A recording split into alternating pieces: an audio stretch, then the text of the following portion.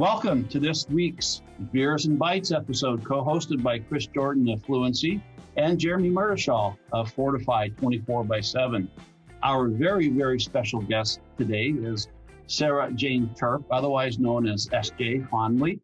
And we are very, very happy to have her on board. And there's going to be a lot of questions that we're going to have for her, because we're going to talk all about disinformation and all this data scientist stuff and things of that it's going to be very, very fascinating to go over. So with that, Chris, why don't you start us off with what you are drinking tonight?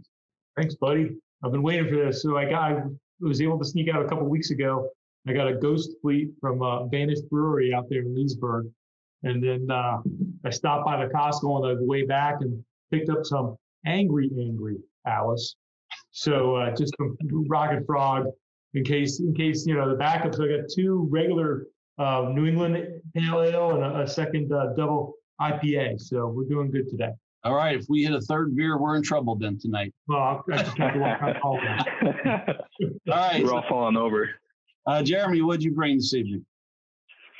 Well, in celebration of the Dodgers being in the playoffs, I've got the Dodgers Blonde Ale here. It's a tall boy made by Golden Road, which is a local LA brewing company. And just in case, I got an American Blonde by Lucky Luke, Luke's original American Blonde, which is also very delicious. And SJ, I know that you have no gluten-free beer at the moment, but so what did you bring to the table this evening? Just a tawny port. There you go. Nice. And then for myself, I've got my old standby with the Texas Kentucky Port. What is it? Hoppy Duck IPA. So hopefully we'll make it through that by the time that the show concludes. All right. So with that, cheers. Cheers. SJ, thank you. And SJ, if you could talk a little bit about yourself so that the listeners know who you are and what you do, other than the fact that you are a road queen, right, that you're constantly traveling. But please. Well, I'm not traveling so much this year, but normally I'm on the move a lot. I guess I'm a data scientist because I've always been about the data, but it's about the data that's about people. So I care a lot about data that affects human beings. And I've been working on data sets since the 1980s. I started originally working on signal processing, hunting for submarines, adding in human reports into large-scale sonar and other sensor images. So what used to be data fusion became information fusion. We tried calling it knowledge fusion on top of that. So this idea that you were combining different people's points of view. And we talked about how you could combine partial viewpoints of the world and how you could start spotting people injecting what then wasn't even called disinformation. It was like we were talking about counters, we were talking about counterintelligence. But now I guess you'd call misinformation into information feeds coming in. So it was just all part of the big games. So years of that, years of working on unmanned systems. So working on the underwater robotics programs, working on drone safety programs, and running innovations labs on aerospace and drones, and ending up by accident by just happening to be in the right place when they needed the right type of person, running that data response around the world for disasters.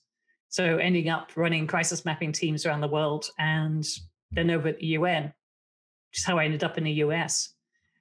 And then from there on to disinformation, various forms of various parts, from European research projects back in the early 2010s through to looking at how I could help back in 2016 through to just now concentrating on it this past 2-3 years. It's been, seems like forever. My whole life has been aiming towards this election. Chris and I was talking earlier about how 10 years have passed in the blink of an eye. So you get 10 years in every month right now. It's like. So you are engaged in some of the, I'll say, disinformation or information going on from the political environment today? The political disinformation is part of it. A lot of what we've seen up until recently this year has been more financially motivated. So you've seen a lot of grifting, a lot of people who've seen an opportunity to make money. Even when you're digging into stuff that's politically motivated to start with, there's usually somebody pushing it along because it can sell their T-shirts, their books, their clicks and eyeballs. So it's a mix. There's also people doing it for attention, which on top of the politically, so it's a bit of a mess out there, has been. It's the last few weeks, it's been a lot of political because that's where the attention is. Sure. But we're seeing this mix of political plus the other thing to watch right now is extremism, to watch that starting to come through. So yeah, intent is only one part of it. And so what is so you founded the, the Cognitive Security Collaborative when? Okay, so the CogSec Collab started in January this year, so 2020. But before that, we ran 2 groups called Misinfosec. So one group was a standards group where we adapted information security standards for use in misinformation, disinformation tracking. And another group was a group where we just found people who were working in the field and put them all in the same place and got talking to each other. So we just wanted people to produce work and get the word out, really, to the places that would need to deal with what's become quite a large flood of misinformation now. I'm using the words misinformation and disinformation. There is a difference. For a long time, we used the word misinformation to cover everything because just people weren't ready for us to talk about the differences. But generally, disinformation, there's a stronger intent. There's usually a team, an individual pushing the falsehoods, and the falsehoods aren't necessarily in the content. So you can have a disinformation campaign with completely true content. Some of the Black focused stuff has been with completely true information, but very falsely amplified with fake accounts. So you're thinking it's coming from groups and places and emotions that aren't there, but it's using real content, or it's using real content that's out of context or that's old and re-amplified again. So I'm probably going to say misinformation and disinformation, but so I think generally we're tracking disinformation.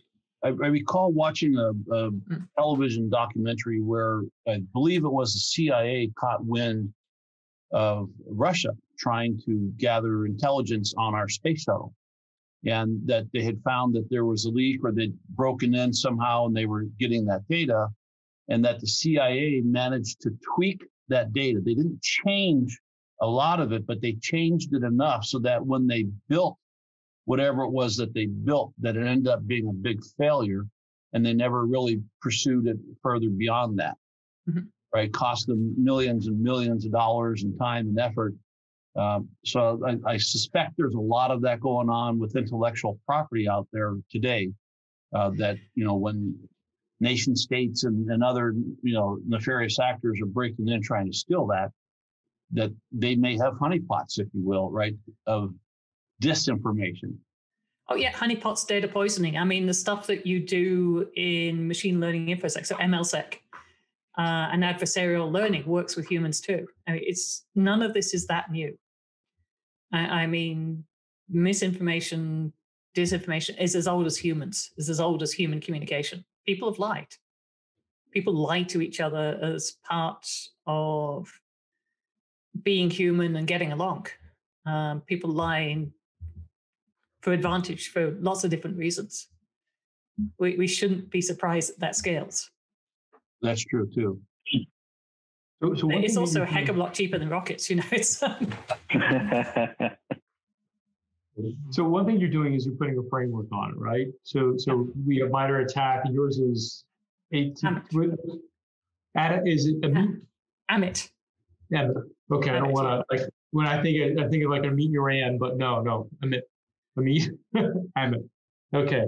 So that's a really interesting approach, right? Because right now, like even in this conversation, right, trying to follow it and develop a framework by which people can have a conversation becomes incredibly difficult, right? Like you said, hey, you have disinformation on one side, misinformation on the other.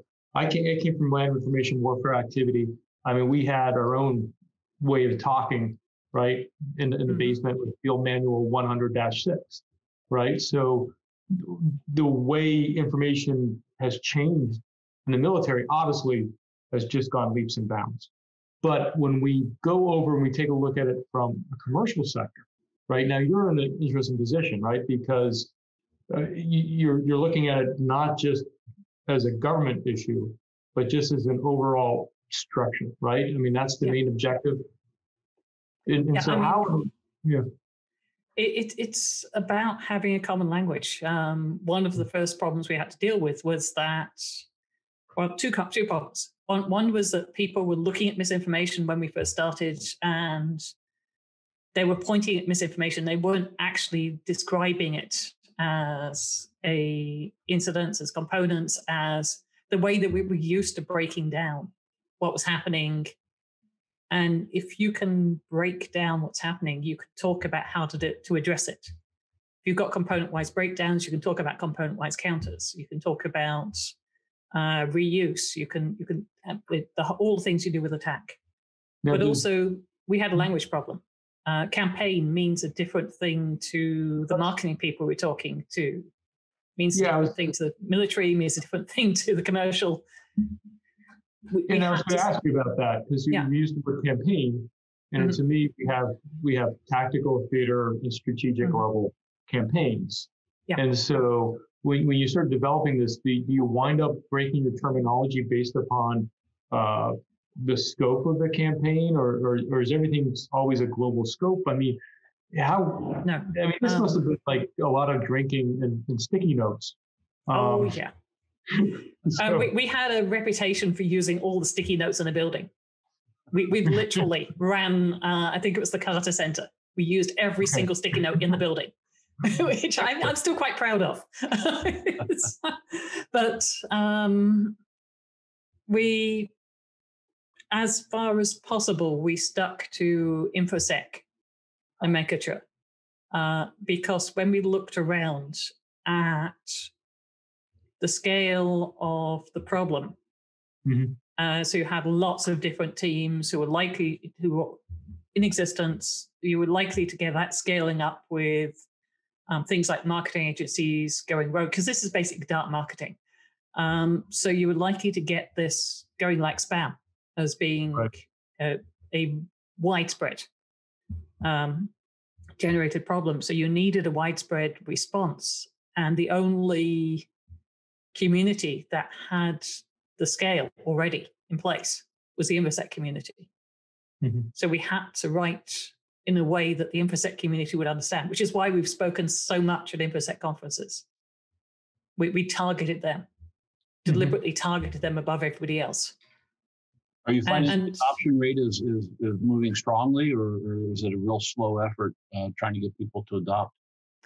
Well, weirdly, the kind of other people have come in. So now you've got disinformation people keynoting at Black Hat, and it's gone from us being the first people in. It's like, I believe I was the first person to give a misinformation talk at Black Hat like 2-3 years ago now. To now it's unusual to have an InfoSec conference without disinformation streams. Are you going to get your own village in DEF CON? AI Village. AI Village is machine learning InfoSec. Okay. But we had, because I was on the board, we had a little bit of an outbreak of misinformation there, and it's never quite gone away, despite every so often trying to pat it down and go, look, guys, this isn't actually what we're about. Is that like misinformation against the AI people? Are you going to take over their village? No, never wanted to take over the AI Village. Okay. We talked about running a misinformation village, but it was too early when we talked about doing it. It just would have stretched too many people too thin. And I think there was a good compromise there. There was a misinformation exercise at Roots, which was a really interesting first pass at a build a botnet, try breaking this exercise that a bunch of Congress critics came and saw. There were talks from people like Rand Wartzman, who is excellent in this field. I mean, I come on the backs of great men already, great people already. He's one of them. Well worth listening to, reading. And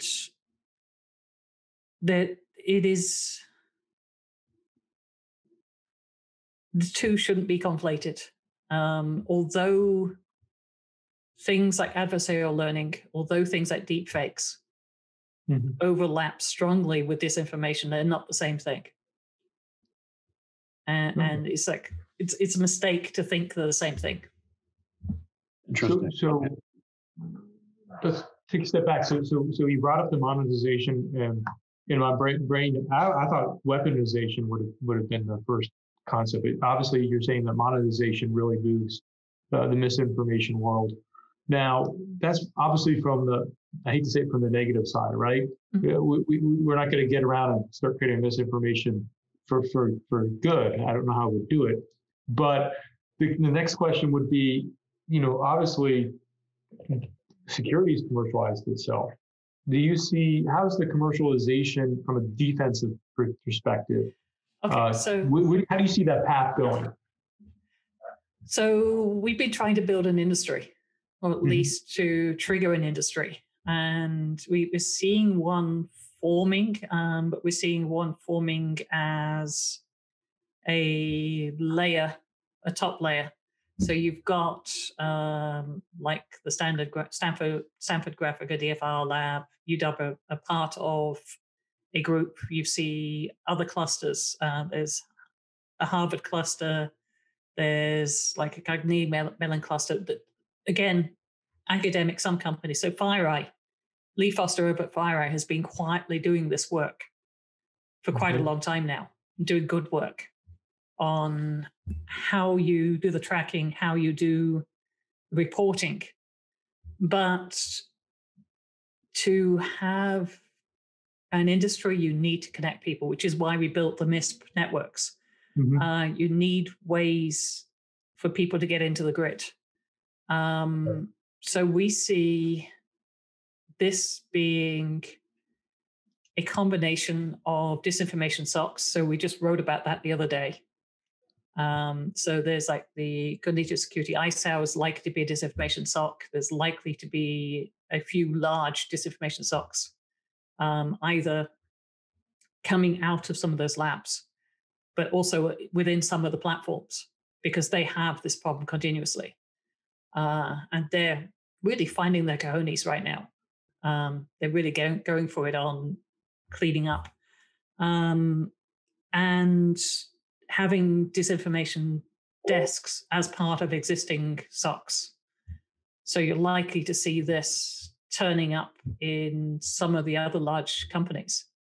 So not necessarily platforms, like the Microsofts, like the, the registrars.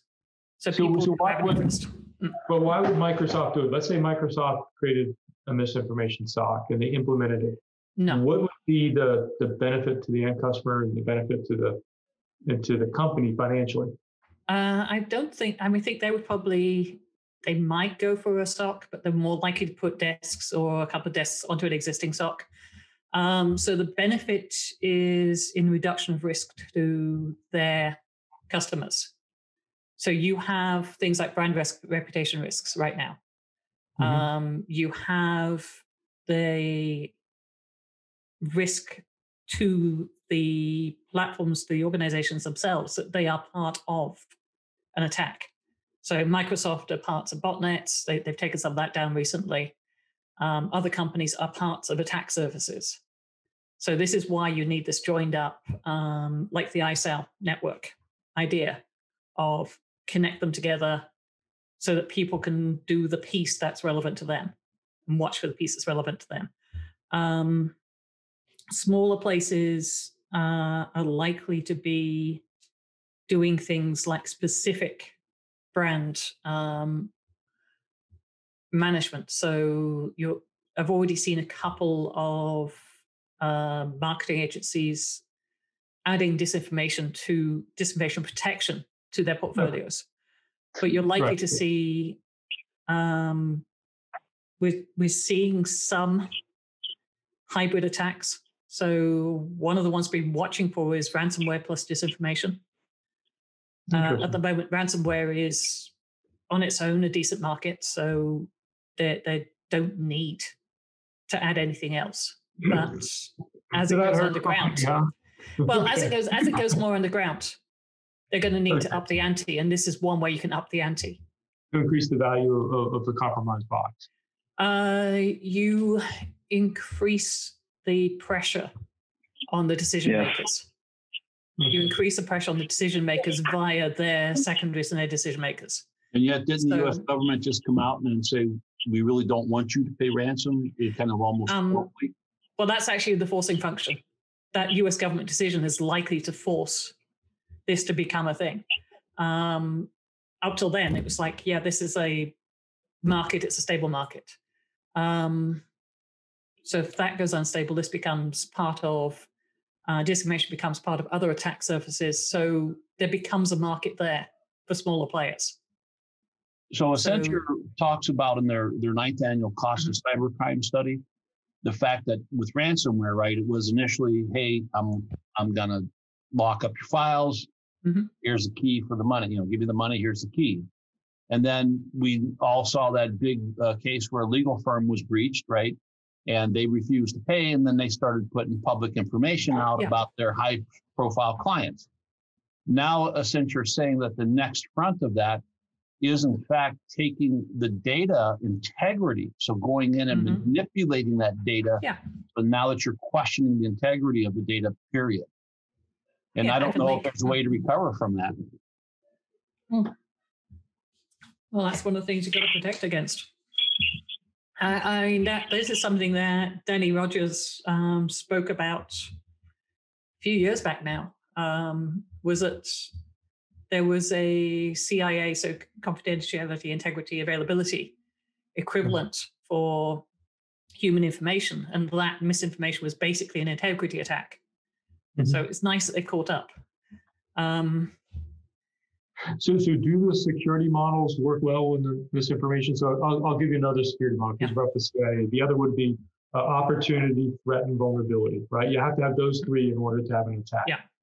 Right? So does that type of model also extend itself into the misinformation? I mean, pretty much every InfoSec model we've thrown at it works. It just works in different ways. We looked at a huge stack of models before we came up with AMITT. We looked across the InfoSec models, all the different types of InfoSec models. We looked at some existing disinfo models. We looked at marketing models, sales funnel models. Sales funnels are great for radicalization. They describe the process nicely. There were a couple of others. We just kind of went hunting for something that might match. And we ended up with a stage model just because it worked for working out what was happening. Working out defenses. I mean, I think it's exciting because you look at security and you brought up the fact that people are doing it with their reputation and their image, right? And if you remember, like DEF CON like 6 and 7, and you had attrition.org, and you had Jericho getting up there, and you had all the people talking about reputation. That most of the attacks at that time were reputation because people didn't know how to monetize it as well as they do today. Now, obviously, the universe has completely changed and pivoted since those days. But now I want to say you seem to be on the ground floor of almost like a new industry. And as it evolves, and that's the reason why I asked you how you see it changing. It's almost like we were just reading the first chapter of Cryptonomicon, and we're getting ready to find out what's going to happen next, right? You read the Cuckoo's Egg, where you can track through the Cuckoo's Egg, and basically, about once a year I say we're at this point in the Cuckoo's Egg. Yeah. So we're at the point. You're putting the printers all together, and yeah, we're towards the end of the Cuckoo's Egg now. Excellent. It's good to know that part. But and what does Cuckoo's Egg go? That's like, I want to say it's like 91 at the end of that one, right? Mm-hmm. I mean, Pongo and those guys, yeah. So people are talking about defenses now. I mean, literally last November, we held a workshop on how to defend because nobody was really thinking about it.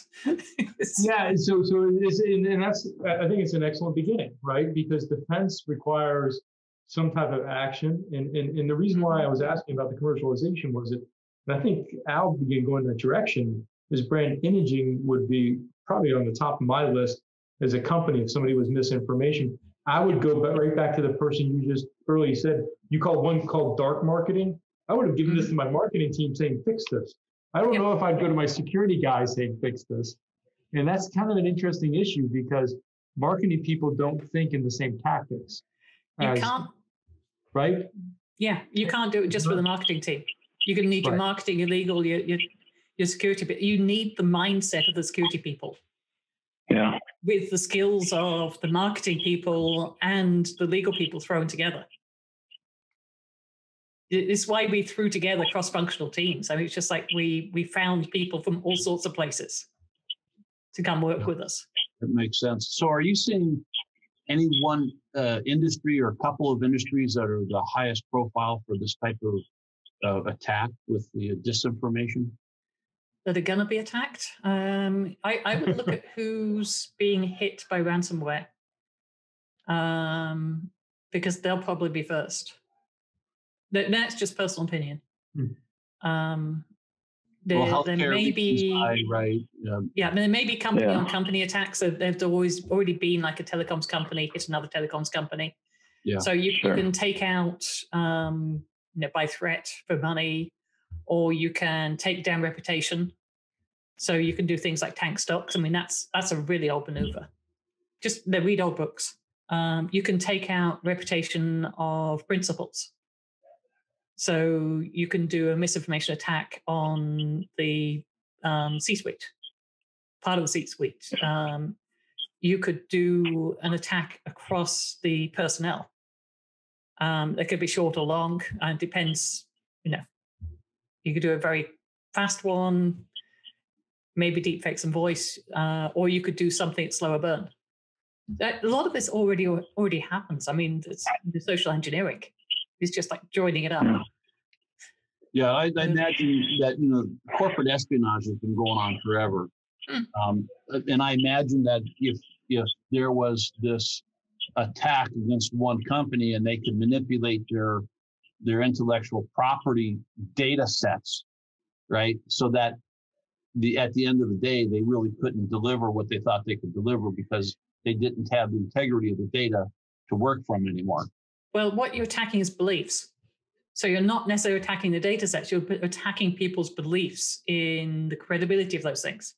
Okay. Or in the credibility of the people for whatever reason. So you don't even need to get at the data. You're just attacking your belief in it, or people's beliefs in it, or population beliefs in it. Did you ever read the sequel to Redney? William Gibson's book, what was it, The Fall or something? What was the sequel? Do you remember that, Jeremy? Oh, yeah, I skim read that thing. There's a fake nuclear attack in Moab, Utah, and they used the basically what the whole concept was, and They're kind of hinting at it in a minor way, but in there, the plot is, of course, that it's about misinformation. There was no nuclear attack, and yet they took advantage of social media. And the reason they did this was not to fake a nuclear attack or scare anybody. The whole concept was to undermine trust in news. And by doing that, not only did you undermine the news, you undermined social media, and therefore you blew away any hierarchy of centralized knowledge, right? It's a pretty deep thing, and then the book just goes off the deep end. I've got to get through the second half of it. But the first beginning of it is fascinating because we were talking about, because you changed from misinformation, you brought up a very important word to me, which is, trust or credibility, right? I'm a big privacy person, but and accountability is the good word for me, but trust and accountability and credibility are incredibly hard values to generate, and obviously in this type of environment difficult to keep. What do you see? Hard to recover from too. Yeah, most definitely. You spend a lot of money to generate credibility, and then you get lies and half truths out there, and people live in their bubbles today. And that misinformation. Listen, I don't want to go back to the 70s because my mom's cooking was terrible back then. But the reality was you at least had a centralized news feed, that people kind of read the same script. But now it's crazy, right? And so you go back to the credibility. Is it becoming, and this goes back to you as a data scientist, Jay. Think about where you were 30 or 40 years ago. And big data before was 10 megs. I remember having a 10 meg drive on my Adversarial, and that was bigger than computers are today. And now look at information is blossom. Social structures are much more complicated. Information structures are much more complicated, and it's all built upon trust, right? So now you have this element of misinformation coming up. Not to say that you meant to write a blueprint for it, but I'm sure if I read the AMITT or whatever, if I read it, right, and I get hardcore, it would give me some pretty good ideas about how to attack that infrastructure, not necessarily define the attacks themselves. So again, I go back to this in my head. Listen, I'm an entrepreneur at heart. I love business. And I really think that business people help solve problems. They don't create them, right? So obviously there's a business opportunity here, right? Credibility. Let's just call it normality. I don't care what normality there is. It's something I wake up in the morning and believe it's the same, right? So how do we get to that point? Are there actions besides more marketing money? What are the things we do to help protect the individual and the company? I like to protect the individual, but I'll start with the company. What are the actions people can do?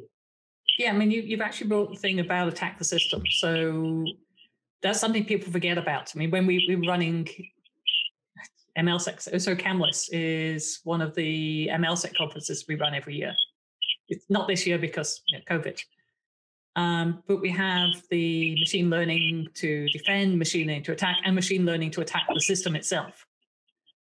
So a lot of what's happening right now is the system itself is being attacked. The system of democracy is being attacked. Not necessarily this side or that side, but the whole system. Yeah. And one of the things that we have, so one thing is that we're all living in this twin world of we're in the meat space world, but we're also in this virtual world. And we're geeks. We've been in the virtual world for like a decade more. We're kind of used to this, but a lot of people haven't. And they haven't dealt with that dichotomy yet of they're not the same place. And that just because you see a person and they appear and they're consistent, they're not necessarily real. We're kind of used to that. We grew up with that. That was like a given back in the old days. Yeah. But for a lot of people, they've come onto the internet and they expect it to be the same as meat space. Yeah. There's a whole bunch of cultural expectations there. Do you think the next generation kids are going to be more immune to it because they're growing up? They're cynical as for naughty, so they're wonderful. I absolutely adore Generation Z. But the question was what to do about it. And one of the things is that this is a twin system. So disinformation is part of an information ecosystem. Right. And you can't just go in and rip out the disinformation, because what you'll leave is gaps in the information ecosystem. They're voids, data voids. And disinformation loves a void. There's pink slime networks, which are news networks being set up in places where local news has just died. It's not been funded, it's died away. So there are these fake sites gone in for your local town. And they're hard to spot unless you know about the networks. Yeah. So part of this is in making a healthier information ecosystem. So putting money into local news, making sure that you have a variety of different news sources available. I mean, one of the reasons I drove all over America last year was I was listening to the radio. So as I was driving, I was tuning from station to station, looking for local radio stations. And I found very, very little outside cities. It's like iHeartRadio owns every radio station in America almost, right? There's a map. Yeah. Sinclair owns an awful lot of stations. But big syndicates. What's going through my head is like, you should go back to your village. You're with the AI people, right? And a lot of hometown locals, along with, believe it or not, stock reports are actually generated by AI. And the reason is because it's boring as crap. And the AI can write it just as quickly. And so, and they're finding there's companies out there that are generating AI news, and it's good news. Don't get me wrong. It's news. It's enough to keep you interested to finish the paragraph, to understand what happened. But you can fake generate it just as well then. That's what I was going through my head. Yeah, exactly. It reminded me of that the fake MIT paper that was generated by AI and was accepted by Spectrum magazine or whatever. It passed a peer review, and this was AI generated, and it was all crap, right? Yeah. And so the point is that it looks good. It's confident. I mean, it's hard to tell some of this GPT stuff now. So it's kind of well sorted, but. Right, and if you create a model that validates it, the attacker can use that validation model in the AI to evaluate it before it's released to say, am I passing a threshold? But we're talking about content now. So we're talking about misinformation, we're talking about content-based. So one of the ways that you can help there is look at the contexts. So when I said the pink slime networks, it's like you looked at the other sites that are connected to this one. So you talked about Gen Z, but I'm very curious. I once upon a time had a Facebook account, but got so frustrated because I couldn't believe that the peers in my group and then the next level down, everybody was lazy. They'd read a headline and they wouldn't challenge it. They wouldn't understand, is it reasonable for this headline to even exist? And then put it on. Here with me now. Lazy or tired. I mean, you can't necessarily expect everybody to be a journalist. That's also part of the problem. People have, once upon a time, you would challenge things, but people just accept it as norm. And it makes me worried that all this disinformation is becoming so normal that nobody's just going to check it anymore. I agree with you. You're saying that your Gen Zs might be skeptical enough. I remember growing up, I challenged teachers. Right. I mean, that we were taught to challenge teachers. Right. Yeah. Now in the world of everybody has to get a 1600 SAT and everybody deserves an A, it's more about focused on the grade and not focused on generating a character to challenge what they're being taught. I mean, I'm hoping that it's on the job training to learn how to see misinformation. This is how civilizations die. You put everyone in boxes. And if you want an example of a country that's really got its act together, it's Taiwan. Really? They actually, as a country, they have the hacker spirit, which is really beautiful. Now, why do you say that? I mean, it's just, besides they having a hacker spirit. I mean, what do you think? Not to put you on the spot, but what do you say? Oh my God, these people are getting it. These are the things they're doing. This is the way they're approaching it. This is how they beat it. Well, listen, the PRC is infamous for disinformation, misinformation. Yeah, but isn't their goal to take over Taiwan? Yes. Or they've claimed that they own Taiwan in some way? Take over Taiwan. They already own Taiwan. They just have to remind Taiwan their own. That's the correct. So it's a constant battle between the two countries, right? Yeah, it is. It is. But to remove the politics from it, because I don't want to go into politics, but what I'm fascinated by is that statement, right? Because I do believe culture plays a huge role in how people deal with information. And so from a cultural point of view and what the government's done and what the people have done, SJ, how do you see the strength? Well, the strength of Taiwan is it's got a bunch of InfoSec people running the country. I mean, Audrey Zhang, their digital minister. She has done a lot of work under the Government Zero program on you can report disinformation, you can get responses back. They're organizing and leverage the trust of the government, the credibility of the government, so the government can approve this, but we're not going to tamper with it. So there has to be some trust that there's no tamper. I mean, I think the difference there is that the government is actively trying to work against disinformation. They're actively part of the solution. No, you can swig some more tawny. Next question is, do you think we'd ever get that here? Do you think people would ever, oh my God, trust the government? I thought in the 1970s it was the opposite, right? I mean, well, what is that? Trust no one. I know. I think it depends on the structure of the government. I mean, there are some very good people in the government still. A lot of people have left over the last few years. It's been rough for them, but there are still good people there. There's still people trying very hard to counter disinformation coming from other large countries. So swinging away from politics, it seems to me that thank you.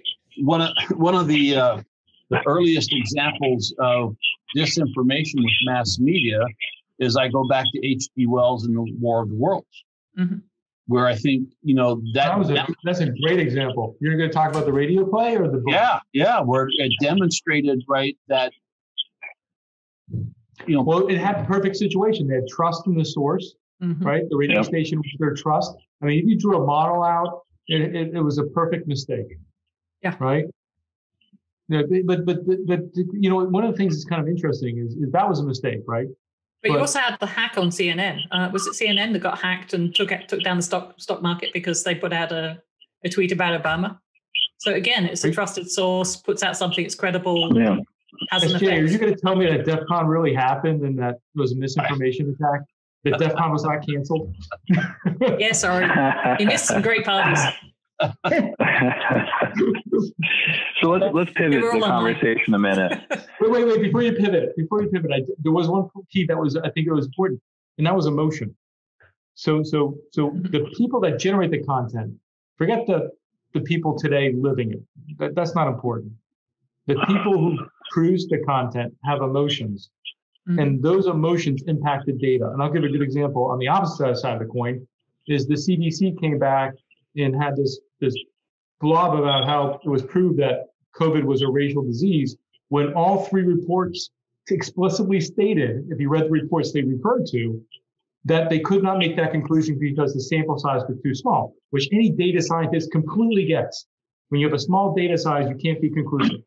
But then the CDC takes the three inconclusive papers and says it's conclusive, right? That's emotional, right? That's not scientific, and I think that we say the word science all the time. Like the second I say science, I must be right because I'm saying science, but it's not, right? The reality is that there's so much emotion on the summary aspect sometimes from reporters, from anybody, and to manipulate the emotions of those people that produce it is another subject to the attack. But that's really the most effective way of the attack, isn't it? To play on the emotions. But that's what's being used right now, in groups, out groups, and emotions. But there's actually a secondary part to the interesting part to what you just said, which is science. I mean, if you look at things like the structure of scientific revolution, science is all about being wrong and knowing that you're probably wrong, but you're making a model that's good enough for the moment until someone comes up with a better model. It's a great, they say it all the time, right? It's never a fact. It's always a theory. Yeah. Right. I mean, we realize, in fact, to get extremely geekish, Quinn and I this morning, Al, we were talking about this, that Turing proved, right? It started with Gödel, but Turing proved that there is never a complete answer. The halting problem, right? And information systems is no different than the halting problem. It's guaranteed that there's misinformation. It's guaranteed. Just like the halting problem is guaranteed that there'll be a failure. You just don't know when. So I look at and Jeremy, I apologize. Sorry, Jeremy, you had a thought. I killed it. But I promise I'll be quiet so you can ask the question next. But as we look at, I'll just drink my beer. The big the Hadron Collider right now. They're talking about when they made that God particle that they thought it was going to be the end of the world. People with the disinformation, and now they're out there saying that, wait a minute, we think that we're going to be able to prove in very short order with some new tests, right, that there are in fact multiple parallel universes, and we'll do that by generating little mini black holes. So the DC universe is correct and the Marvel is incorrect, right? The Flash in his multiverse is the correct image. But you get into this string theory, right? And then these people on their emotions get scared, saying, "Oh my God, the sky is falling," and that I think starts part of that disinformation out there. So, Jeremy, you were going to pivot. Yeah, did you remember? I got it. I do. I have a good buffer going. I'm curious, SJ, as to you're part of the CTI League. We had OHAD on early on in the genesis of Beers and Bytes to kind of talk about what the league was doing well in advance of any of the reporting that's been done. Curious to know how your disinformation channel within the league is going. What kind of, do you have any statistics through the whole COVID experience in the healthcare sector that you want to share with our audience? Well, it's pretty quiet at the moment because everybody is cojones out on the election right now. So we've kept it quiet. But fall of civilization versus the other fall of civilization. How was it going? Before the election crap, because it is what it is. How was it going before? Right. Let's look at that. I mean, how was it absorbed by the league? I feel like it's like the Super Friends. How was it absorbed by the league? Did they accept it? I mean, how did it go? They totally accepted it. I mean, it's like, I think we were probably the first disinfo SOC. We just didn't know we were. So we did things like we built tier 1, tier 2 without realizing we did it. So it's like, and we've looked back. Somebody's got to go to Wikipedia and they call themselves that beforehand. Yeah, and it's like, whoops, did we do that? I think it's a great story. I mean, are you going to speak about that in the conference? Which conference? I don't know. Any? Oh, some conference. Yeah, probably. A B-side. I mean, not in a B-side. We were doing a lot of training. We were bringing a lot of people through. I think once the current, oh my God, nobody sleeps till the election happens is over, then back to doing a lot of that again. Because you know what? I hate to say this thing about the election yet again, but the election's not going to change anything. People are people. That's one person in the universe. And the rest of the universe can move forward if they want to. It's not the election; it's the things happening around the election that are of interest. Right, and but I'm just saying, it's just to me, it's like the stock market. The stock market is going to do what it's going to do, right? Statistically speaking, it will come back to wherever it's going to be 6 months to wherever it's going to be, and that it fluctuates based upon emotion, right? Mm-hmm. And that the question is that I guess to me, I'm a person that ignores the immediate. There's three universes, right? That in Dune, even though we're here in the now, I really think that what's going to happen is kind of like there's so much momentum, it's going to happen, right? And I really feel that like what you're doing right now is actually really cool. I think it's such a base of coolness.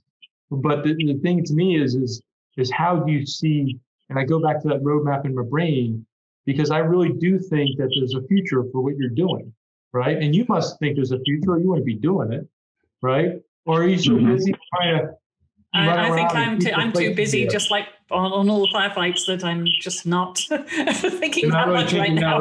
It's like, there's a lot of data hiding in my head right now. It's sure. So let me swing the pendulum a little bit. Please do.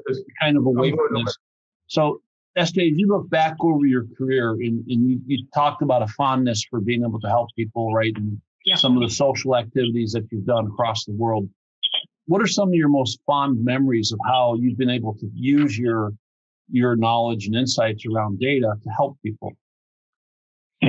Oh my God. I mean, some of my favorites have been the absolute, oh my God, will this ever work or not? So standing up in the middle of an all the UN agencies conference, somebody was giving a talk. I was there to give a talk on the work we were doing. And somebody was giving a talk. And at the beginning of their talk, they said, we really want to do this, but we can't get the data. And I put my hand up and said, by the end of your talk, we'll have the data for you. And got on my laptop, pinged whoever was awake in my network and said, guys, we need to get this data set. I know we can do this, because it was the crisis mappers. Mm-hmm. And at the end of their talk, hand back up and said, I've got your data set here. Complete bloody Hail Mary, but we needed to prove that community data response was valid to all the other people in the room. That was... I imagine that was a game changer. Yeah. There are moments like that are just, shit, did we really do that? But also, I'm so glad we did. That would have been a little bit scary to raise your hand and say, I can do that for you. Well, we knew we could do it. I mean, I had a couple of people in Australia got on it. I knew we could get that data set. It was just a matter of if there was anyone else awake. Right. So, has the UN adopted the AMITT framework, or are you still lobbying for that? I'm talking to part of the UN about SOX at the moment. So we have teams in NATO, the European Union, and some other countries have started adopting already. So that's, that's fantastic.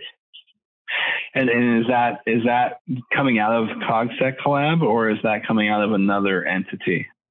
No, and is there, how do you monetize your efforts? How do you get paid? That's. I mean, I think one of the reasons that we're not very much loved is we don't get paid.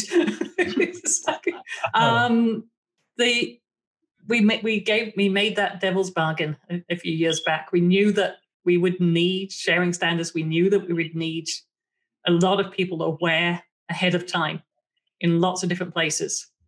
And we just went, sod it, we're not going to get paid for this. If we wait to get funding, if we wait to get paid, it'll be too late. Mm-hmm. So it was just like, fuck it. But I mean, it's monetizable, yes, in the same way that the attack framework is monetizable. And it's monetizable as consultancy. It's monetizable as those industries that are going to form. You know, those small companies that are going to do protection work, those parts of the grids. So maybe if you walk... Have you talked with any of the... Have you talked with any of like the social media management organizations, or the like Zero Fox, or any of those types of organizations, and had them look at adopting your framework as part of their product offering? We have handed it over to AMITT. So AMITT, is That's doing a nonprofit. So it's a big nonprofit. But are they in process of sanctioning that publicly then, or they are themselves hunting for funding? Okay, because it's always the way. That's MITRE as a thing, Al. Unfortunately, MITRE is MITRE can be a fairly good place, right? Yeah. But MITRE's job is to come up with the idea, to stabilize it, and then to pass it off to someone else to do it, right? That's why they created MITRE Tech. But you know, it's again, I keep on, but I'm in the same boat. Monetization. I'm still trying to figure out how to make you rich, Jay. That's my objective in life, is to make people rich. So one of the things. Start with me. I'm waiting. I gave up on you. I gave up on you. Listen, I got my grade 8 little statue right there, and you got a Vegas hat. That's the divide right there, baby. Right here. Yeah, I see that. I see. Got one though. We got one. So he can really rub my. Anyways, so when you start, SJ, and you're starting with a company, mm-hmm. I always say that there's a guy Ivory Wolf, he's James Boyd, good hacker, and he all had a speech called Ghetto Hacking, where he basically would show you, you can't take something that's insecure and then add security to it, right? And he'd have all these bizarro pictures. And so the point is that 9 times out of 10, in fact, I wouldn't even say 9 times out of 10, 100% of the time, when you get involved with any project, you weren't there when it began. So you weren't there to plan how would you structure to protect against misinformation from the very, very beginning. Mm-hmm. You're not lucky enough to sit there and say, we're forming this group, we're going to do X, and just pick anything in the universe. We're going to start a nonprofit to stop human trafficking.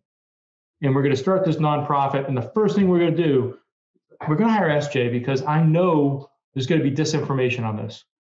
And the first thing we're going to need to do is set up a campaign, an anti-campaign, if you want to call it, to prepare us to how we want to deal with that. I mean, do you think that an organization could do that? Do you think that you could stand that up and they could help you work with, I hate to say the marketing company, but yeah, I mean, there are lots of different possibilities. I mean, I'm working a few hours a week with a small consultancy at the moment. So looking at how to take this to some of the bigger orgs, mm-hmm. Looking at how we can take this into other countries, talking to other places. I mean, I've never done this to get rich. We had at the beginning of this year VC funding with angel funding. Mm-hmm. But it was angel funding to do a small part of what was needed to be done. And we weren't seeing other people doing the other pieces that were needed. So it was a hard decision. It's like, do we build a company doing a thing that will probably monetize, probably become bigger, but we don't do the other pieces that we need? Or do we just back off and do the thing that we have to do? And a lot of respect. Damn it for being idealists. Yeah. Yeah. What did you do that for? A lot of respect.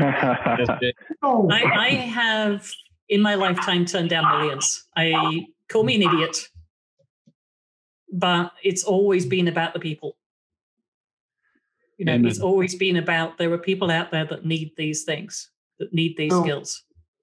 As we're getting closer and closer to doing an hour and running out of beer eventually, mm-hmm. I kind of run down the hall. Is really you. I appreciate it. I can't tell you how many times I've been at DEF CON. I must have been drinking during your speech. I don't know, but obviously you're not alone in this. You brought up other names. If maybe we can hammer you for some other names, and get a big understanding of how big is this community. Where's this community go? What's a way that people, just like the CIT started because people contributed, mm-hmm. right? Obviously, you might not trust, who knows, in the government. I just sometimes don't trust the government. I would rather have a group of people get together who want to just fix this, right? That say, you know what? I'd rather people have the truth and let them make up their own mind. I don't have to convince them what their mind is, right? My biggest concern is that they don't have the truth, right? It's not even about the truth. I mean, like I said, you can do disinformation with truth. Well, the truth, but if you only give one side of the truth, it's not really information, right? But the I guess where I'm going is I was just wondering, what would be recommendation? You said, Chris, when you sober up one day, what conference should I be going to? Who should I be listening to? How can people get involved? Well, CTI Disinfo when we get back to it. Okay. There are some good courses online at the moment. I would Reality team. The reality team. The reality team are active right now. Definitely join them. Keep an eye on the CogSec Collab because we'll kind of point you at what's out there. Hacks and hackers. Fun. Hacks and hackers. Hacks and hackers. So Hacks Hackers is journalism and data nerds. It's a data journalists organization. The Credibility Coalition, which is the standards body. Places. So Misinfocon's coming up. That's one place. Pretty much any big InfoSec place now is going to have an info up stream. So check that. People, I really rate Alethea's group. So Cindy Otis is excellent. Kate Starbird has done some good work at UW. Lee Foster's team over at FireEye are good. So I would track each of those. F-Secure is, you've got Andy Patel, People, Conspirator Nortino, and F-Society. So Elliot, I'm trying to remember Elliot's. Sorry. Excuse me, I had to look up Elliot. Edit that piece out, Jeremy. We'll dub it over. Elliot, I am so sorry about this. I'm just going to say that I'm not sober. You gave 100 more names than I could do, considering I'd see pictures of people's faces and I'd be like, Mr. Brown Shoes. Elliot Alderson. So Elliot Alderson is excellent as a tracker. Dave Troy does some really interesting work. And there's a community. Grug. Grug is part of this. People like Herb Lynn have been here forever. Don't get as much attention as they really should. It's kind of interesting you said you called one guy a tracker. So are there roles in this whole thing? Is this like a football team? Not like European football team forwards, and we're talking guards, blockers, linemen. It's more like Quidditch. It's like InfoSec. You get specializations.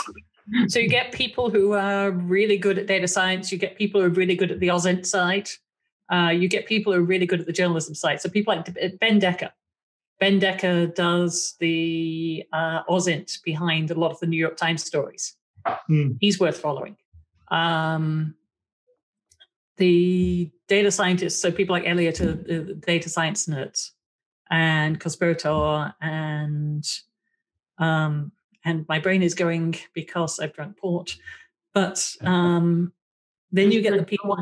Some more tonic. We'll come back to you. But there is a whole bunch. I mean, I put a bunch into the guide too. So we wrote a book, and part of the book is here are the people you want to go look at. Is it on Amazon? No, not yet. So we have the big book, which is our working manual.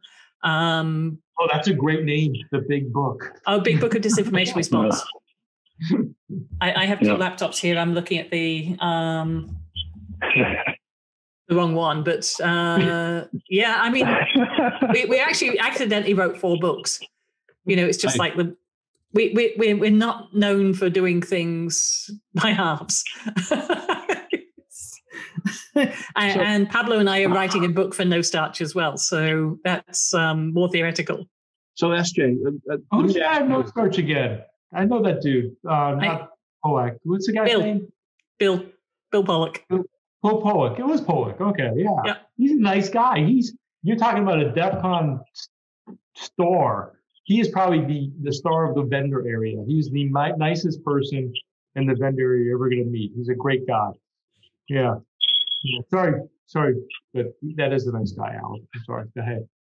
I was going to say, SJ, as you look to the future, in let's say 20 years from now, if you were to leave a video message today for the Gen Z age group about this whole environment, what would that message be? Good question. Yeah, we screwed up. So glad you fixed it for us. Can I have my pension, please?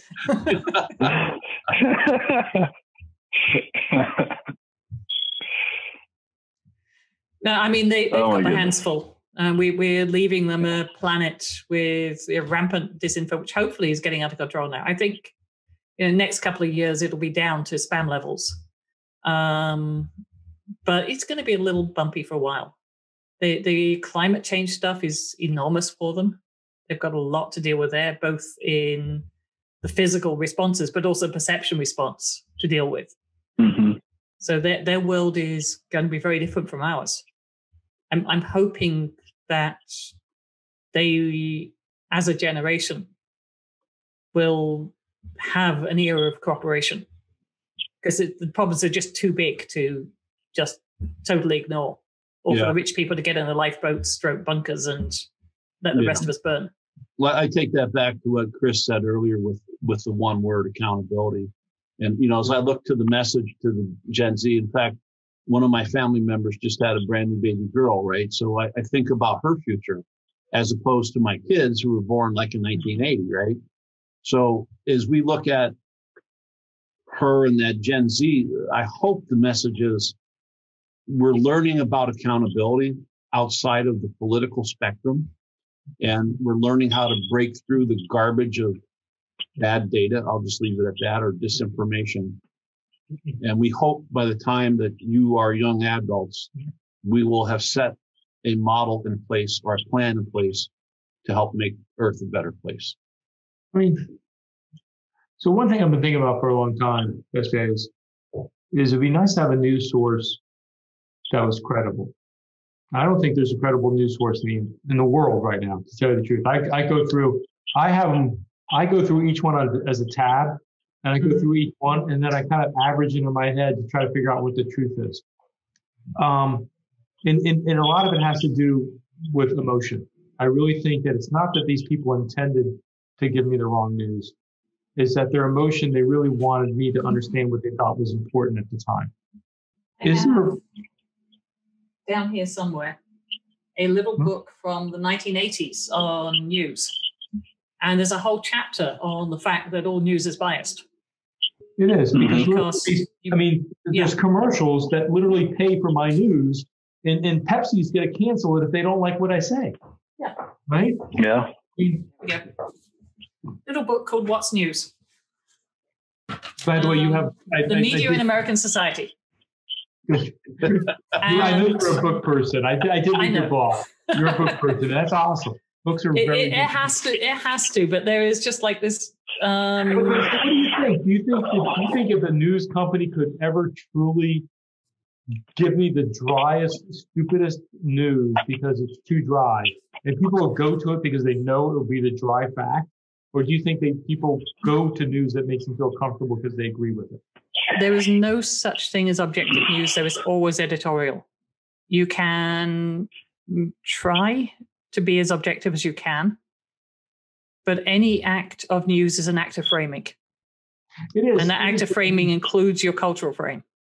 But I know that we have AI routines that go through literature and correct gender issues. Right? And so why can't we have AI that goes through it and correct opinion issues? In other words, I'll give you a really good example. A lot of writers at CNN won't say President Trump. They'll just say Trump. Yet they'll call Obama a president. And so it would be nice if an AI just goes through and say, oh, the guy's being a douchebag again, put president there, right? Yeah, that would help. That would definitely help. So there we go. There's a section called the selection of reality. Oh, it didn't. I thought you were going to show me it said douchebag in the news. Okay. No. But do you think like a technology like blockchain and the authentication of data could serve a purpose in bringing credibility back to the news? Wow. I think blockchain is a provenance solution. That tells you where something has been, a trail of the hands it's passed through. It isn't the same as viewpoint. And what we're really talking about is viewpoint. So it's useful for things like, where does this image come from? And did it get altered on the way? Yeah, but SJ, it's not a bad idea. So with blockchain, you do wind up having an attribute of news you didn't have before, which is the history of this generation. And now if you go back to modeling and you say, oh, I can model that. I can take who cares, Twitter seasonal algorithm, and drop it on top of how that news came to be. And I could say that news came to be in a way too short to be accurate enough, or that news came through sources that are all from the same opinion, right?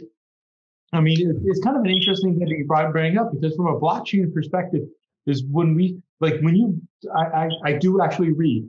I've read a bunch of your blogs, and you talk about like reading the links and shit like that. And so that's a great point. Like blockchain could do that double check that people are, as Al points out, too lazy to do, right? I mean, it's an interesting thing, though I don't think you're going to make money on this, Jeremy. But it's okay. I only own one blockchain company. No, that's okay. We got to figure out how that's an interesting concept. Get the money. It's securing the provenance of the data, right? And ensuring the trustworthiness of the source, right? And if a reporter puts their story into the blockchain, and then it gets picked up and it gets used or attributed, and then it's kind of like the concept of upvoting, right? We upvote the credibility of this news reporter, and we begin to establish a trust factor to their information. That just reminds me of politicians, right? And they're plagiarizing, and people calling them out on that, right? But see, that makes no difference between who the person is and whether they plagiarize. It was a freaking good idea. But that's yeah. I mean, this is NATO rating, so you rate the source and the content separately. It's always a double rating. Yeah. But here you're rating the source content and the channels, so it's a triple rate. I just think I was originally, on this whole beginning of the conversation we were talking, I did think, hey, you know what? There is a commercial capability of this. This commercial is important to me because when there's money behind it, the people that work it lasts longer. I mean, you take a look at what AMITT Iran did with Nessus, not AMITT, but Ron Gula really did it. He switched it to be commercial and said, hey, listen, I'm tired of doing the community because the community people didn't do anything, right? The paid people did it all. And it's almost the same thing. It's like you might take a look at your books one day and go back and realize, oh, I know I opened it up to the community and the community was wonderful. But the people who are paid by companies and the people who are paid, by grants did most of the work. And that really, money is not that bad. Oh, they're catching up with us. I mean, the paid people are coming through. Yeah. So. Yeah, but I when I first started talking, I was thinking marketing, but now I'm beginning to see what Bozo head over here with his Vegas hat is seeing, which is that the accuracy of data through technology like blockchain or other technologies could actually, even if it's not perfect, could at least give a little bit more credibility, a little bit more trust. I mean, you're not as dumb as I think you are every day, Jeremy. Interesting concept. So listen, we need to start winding down. I know. I'm in my rambling mode because this rocket project near the end. Somebody's not on his third beer. Chris has had his quota, right? So we're good now. So I'm going to close my book. What dawned on me is I write all these notes for myself, and I could just freaking replay the tape. So listen, SJ, I sincerely want to thank you. I think that and it is sincerely heartfelt because I too believe in people, right? And I think that we as a community in the world, right, should start caring more about people than self or politics or big business, right? And make people first. And I think if we ever get to that point, who knows? Maybe it's the generation beyond Gen Z, right? Maybe it's just wishful thinking. But I hope that this message that we've been talking about tonight gets out broadly and widely, and that people start recognizing that it really is important that we keep this a part of our daily life and learn how to challenge, learn how to question, right? Again, like we used to do years ago. And not really give up and say, oh, that's interesting. Okay, let me share that. Yeah. Sheeple. We need to stop being sheeple. So, Jeremy, any closing thoughts? I just thank you, SJ. It's been a fantastic conversation, and we look forward to you coming back and having more conversations like this with us as you progress down your path. I think we easily talk for hours on this, very much so. Chris, any final thoughts? Yeah, I think, listen, I find this a fascinating. So SJ, one day, if people maintain a good documentation of all this, this is groundbreaking at the time. You're doing wonderful work. I think it's frustrating that you're spending so much time spinning plates and not seeing all the things that are going on. I think, I have a lot of hope in humanity. And I think that the groups like the CIT League, which Jeremy introduced me to, great people. And I'm pumped. I actually am very, very positive of all things going on because somebody cares. And thank you for caring. I don't know if any of us ever said that to you, but thank you.